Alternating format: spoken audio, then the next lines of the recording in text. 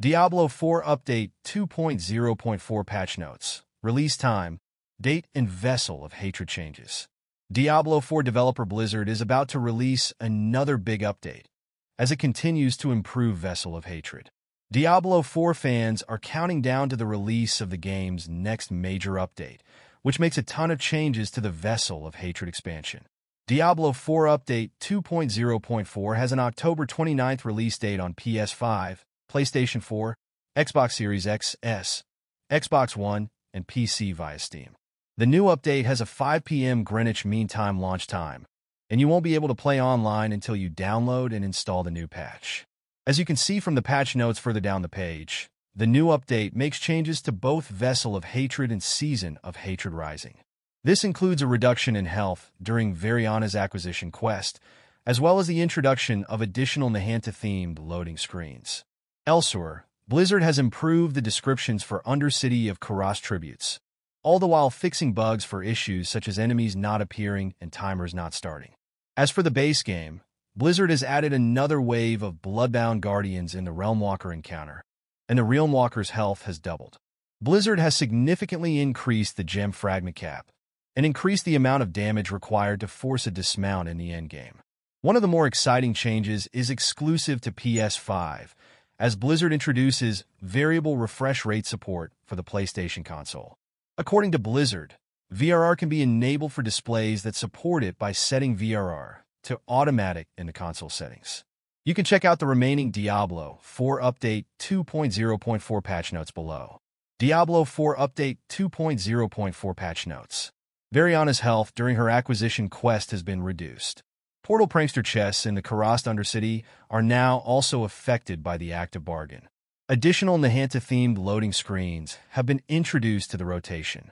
The descriptions for Undercity of Kuros tributes have been improved for clarity. Fixed multiple instances of missing or incorrect tooltips and icons throughout the Dark Citadel. Fixed an issue where the gloves of the Katra cosmetic item could be salvaged and lost.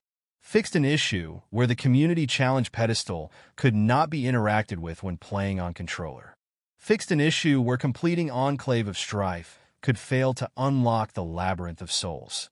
Fixed an issue where cosmetic rewards for Dark Citadel completion were sometimes not properly granted. Fixed an issue where Feroc did not cast Maze Malaise consistently. Fixed an issue where stacks from the Incense of Rushing Wind did not properly expire. Fixed an issue where resplendent chests in the Dark Citadel did not drop Citadel coin caches.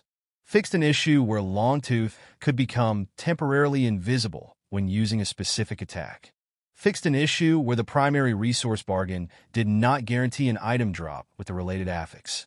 Fixed an issue where players could join a party while the party was in an active Kuros Undercity run. Fixed an issue where players could join the party at the end of an Undercity run and still collect the rewards. Fixed an issue where only one player in the party would get credit for the Undercity introduction quests. Fixed a rare issue where Undercity runs could be started without activating the timer.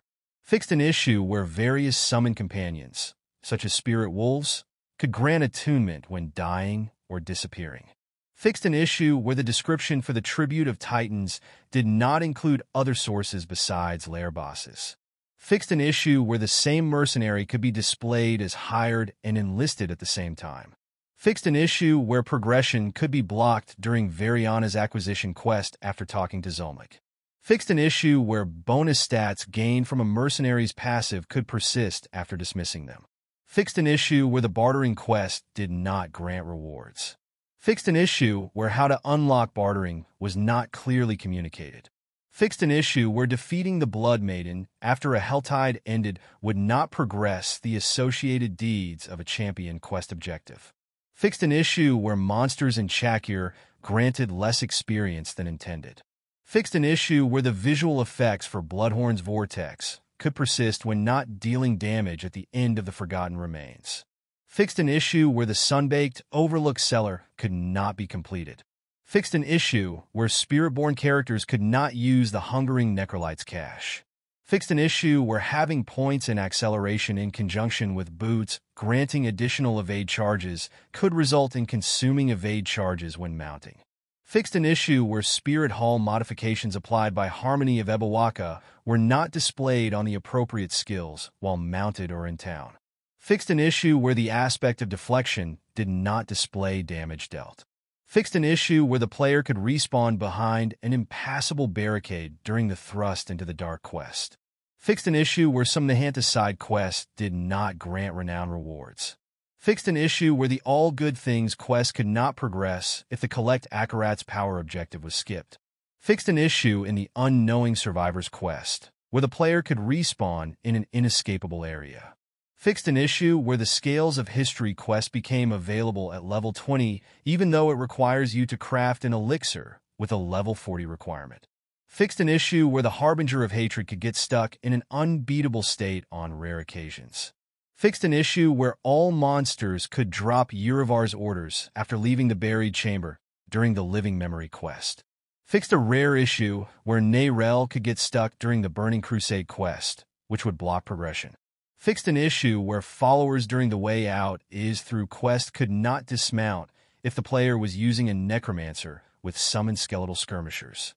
Fixed an issue where items rewarded from quests had incorrect or missing inherent affixes. Fixed an issue where the Shrine Ambush event could not be completed if it appeared in the Putrid Body Pit cellar. Fixed an issue where gems and runes could be swapped or removed from sockets in equipment lock content, such as the pit. Fixed an issue where boots acquired through bartering were missing the inherent evade modifier affix. Fixed an issue where the jeweler was present in the Karas Training Grounds room. Radiant chests at the end of Legion events now grant bonus loot and Zakharum Remnant's reputation to players with a Seething Opal active when the chest is opened. The description for Seething Opals now additionally indicates that the additional loot chance also applies to end-of-run loot, such as the Pit or Kurast Undercity. An additional wave of Bloodbound Guardians can now spawn in the Realmwalker encounter. The Realmwalker's health has doubled. The gem fragment cap has been significantly increased. The amount of damage required to force a dismount has been increased to make forced dismounts less common in the endgame. Party Finder Quick List has been added for Infernal Hordes in the map. For PlayStation 5 users, we've introduced VRR, Variable Refresh Rate, support. VRR can be enabled for displays that support it by setting VRR to automatic in the console settings. When it is enabled, the frame rate can exceed 60 if it is within the VRR range for the display when Enhanced Visuals is disabled.